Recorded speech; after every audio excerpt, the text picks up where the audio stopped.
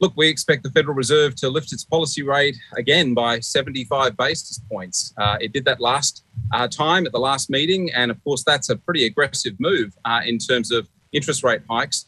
The US has an inflation challenge, and they're dealing with it by tightening monetary policy and quite quickly. Well, we're already seeing the impact of recent US rate hikes, with growth somewhat slowing and the housing market softening. How much more pain will the Fed need to inflict to get inflation, which we know is at 4-decade highs, under control? Look, we think the Fed's got a few more hikes ahead of it.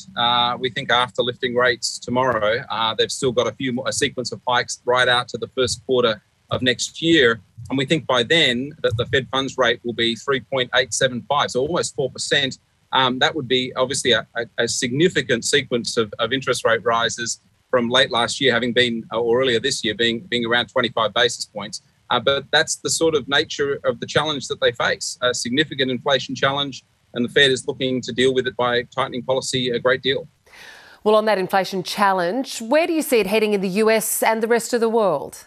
Well, so US inflation is very high, as we've described, but it's not a unique story. It's happening across the world, particularly the Western world. We've seen, of course, the ECB lift its policy rate, and we've seen central banks across Europe lifting rates and across much of the Western world.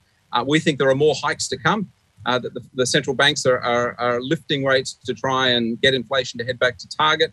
Although, if you look at the global picture, the fact that commodity prices look as though they're past their peak is one positive signal that inflation might just have passed its peak as well, that inflation might start to ease in coming quarters.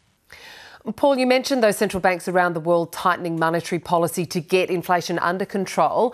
How is that playing into the RBA's decision-making process around rates here? Well, it's a very similar story, that inflation is picking up here. We'll get another print, of course, later this week in terms of what's happening with inflation locally. And the RBA has had to change its tune and its approach quite rapidly. We've already had 125 basis points worth of hikes from the RBA, the fastest set of hikes we've seen since the mid-1990s.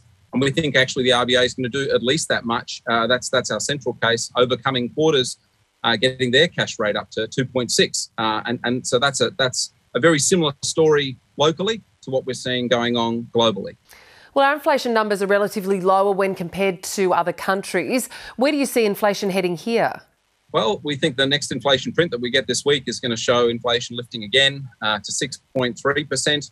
We think that we're going to rise a bit further into the third quarter and get it into that sort of 7%, a little above the 7% sort of level. But if the global inflation story is genuinely past its peak, and of course the RBA and central banks around the world are busy lifting interest rates to try and slow down demand, we think inflation might start to come down a bit from that point forward.